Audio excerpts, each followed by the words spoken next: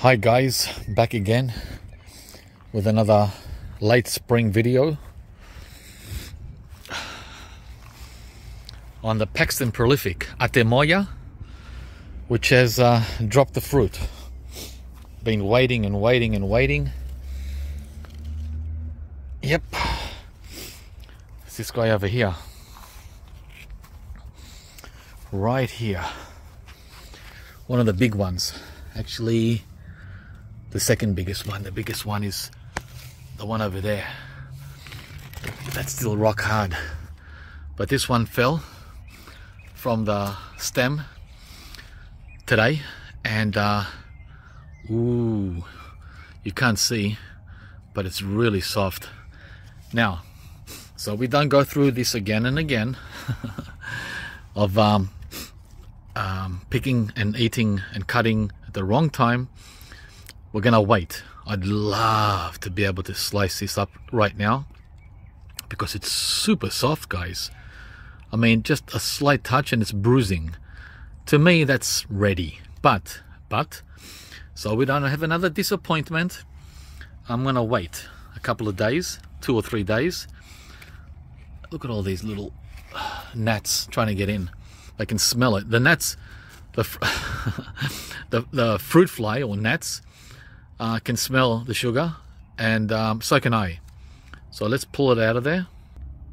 Okay, you can still see the stem. There it is, where it broke. See that? It's all dried up. Oh no, it's a little, no, it's wet actually. Yeah, it's wet. So that happened today. Okay. Let's pull this baby out of here. Okay. There you go. Nice. Wow. Wow. How nice is that, guys? Let me smell it. Oh, yeah. Ah, because the stem's gone, the core. That guy in there, smell that? It smells like custard apple heaven. It's a whopper. Wish I could wait for you. So, in comparison to the cherry moya, this Atemoya is approximately, there you go, slightly bigger, right? And you can see the shape. See the shape of cherry moya and Atemoya. There's another big one over there. None of these have dropped yet. I'm waiting for the cherry moya to drop. There's our sugar cane, right, that we've been juicing. Hang on. That one's getting soft, but I don't have it bagged. There's one up there. There's a lot of them. So I'm hoping I'm gonna get a sweet one. I had one recently for you guys. That was a 5 out of 10, so they're getting a little sweeter. But I'm so, wow, this is heavy. It's almost a kilo. I'm so looking forward to tasting this Atemoya or custard apple.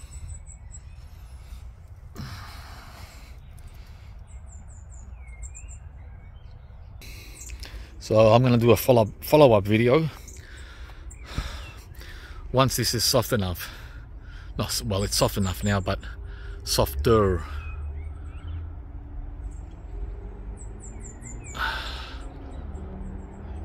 Yeah. Okay guys, check back in a few seconds. That is 3 days later for me. Thanks. Hi guys, I'm back again the following day after I picked this custard apple, the Paxton prolific. It's so soft and it smells absolutely amazing. So 24 hours have passed and today we're gonna cut it up. I have to be really careful because it's so soft. It's easy to rip it as I handle it. It's very, very, very, very tender. But I'm also gonna bring in a white sapote that's ready. Add on the tree, the Vista, I believe. Let's go and grab it. By the way, it's official that November was the coldest month, coldest November in 48 years here in Melbourne. So it's official that we had a dud for spring. Oh well, right? So, dud or not, we can still enjoy these fruits, guys. Here you go. This one here is pretty soft. This is the, like I said, the Vista. Right? So let's pick it.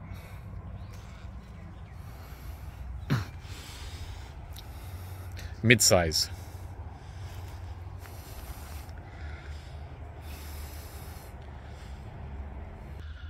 So even though we've had the worst spring in half a century, we still have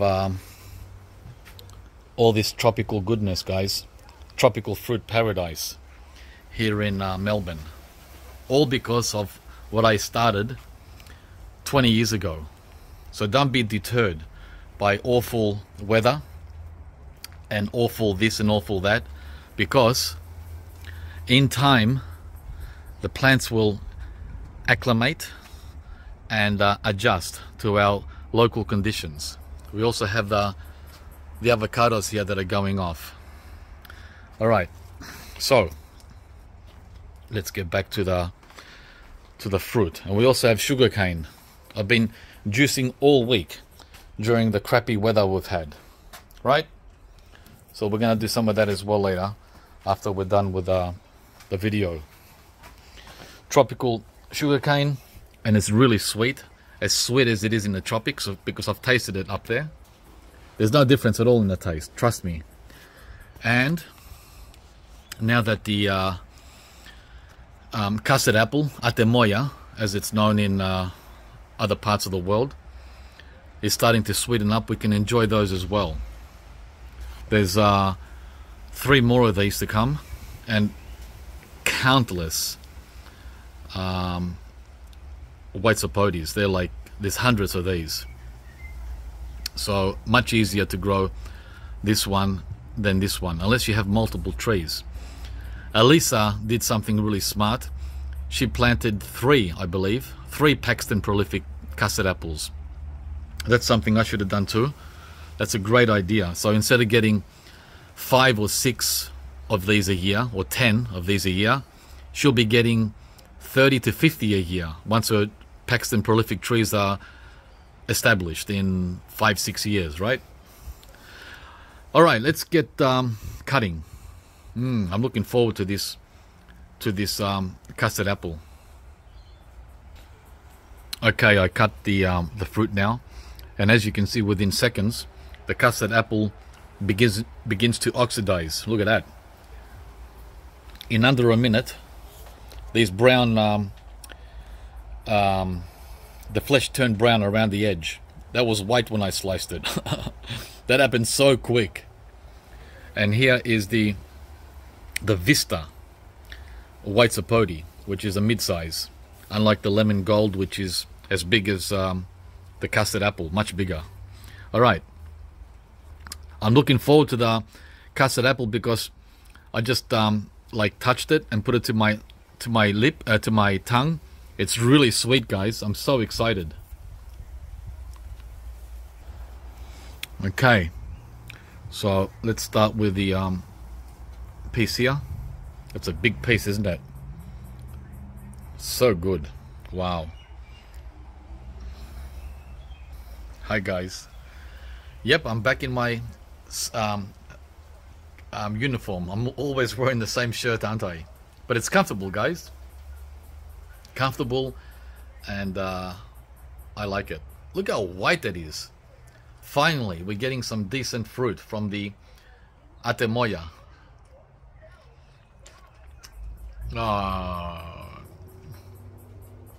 We have let's have another bite.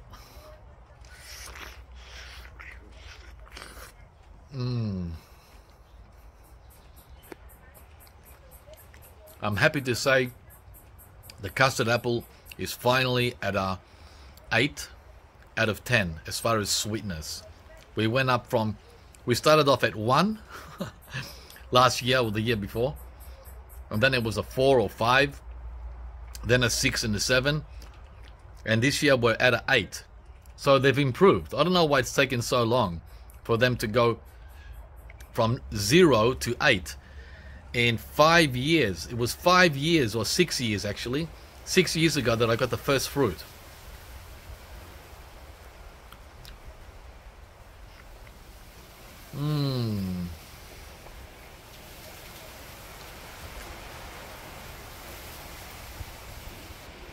It's so good, so sweet. Kim's gonna be so happy to try it.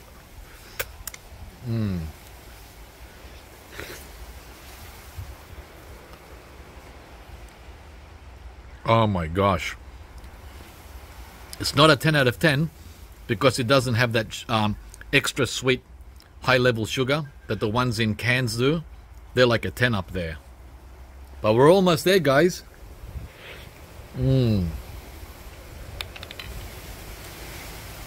Definitely good enough to be proud of down here in Victoria. Wow, that was so good. Now I'm gonna try the white Sapote, which, believe it or not, is sweeter than custard apple. Just when you thought you can't get any better, this is better. This here is better. So highly recommend to plant white Sapote, guys. Let's go. Right, it's not my favorite variety. My favorite is Hawaiian Supreme, the one that's caused me all these problems with sooty mold.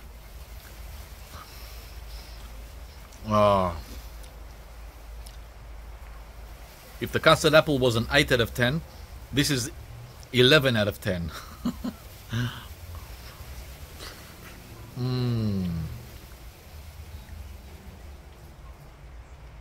It's actually too sweet. Too sweet. A fruit that's too sweet. Just eat all of it. Except for the seed. Be careful of the seed, they're slithery.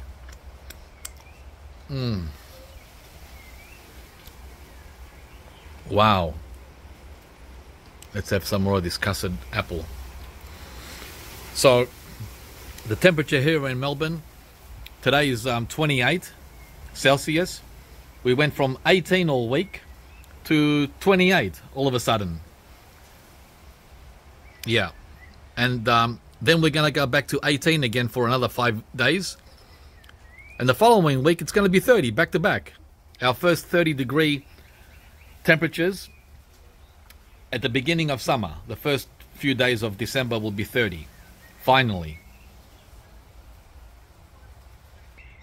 Look at that. Look at that, guys. Doesn't that look awesome? Huh? You just want to smash it in your mouth.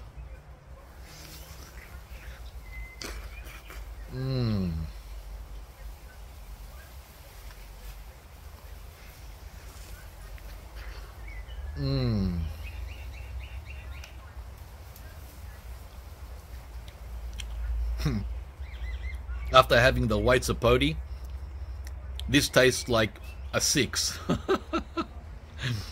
It's still an 8.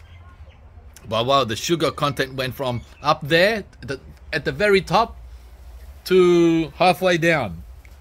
We're halfway down. Someone took half the sugar away.